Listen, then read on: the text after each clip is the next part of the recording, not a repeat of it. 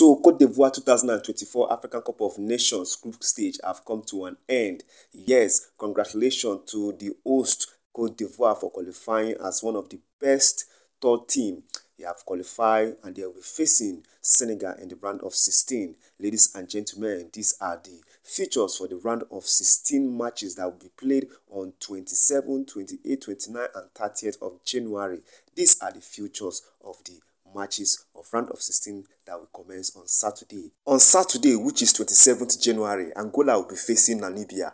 Nigeria will be facing Cameroon.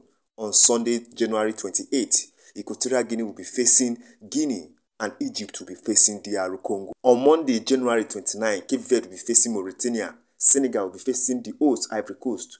On Tuesday, 30th January, Mali will be facing Burkina Faso and Morocco will be playing South Africa. Indeed, 2024 African Cup of Nations is one of the best ever Afcon in the history of Afcon. Yes, so many upset. The underrated teams are the giant killers. So many big teams could not make it to the round of 16 like Ghana, Algeria, Tunisia and the rest of them.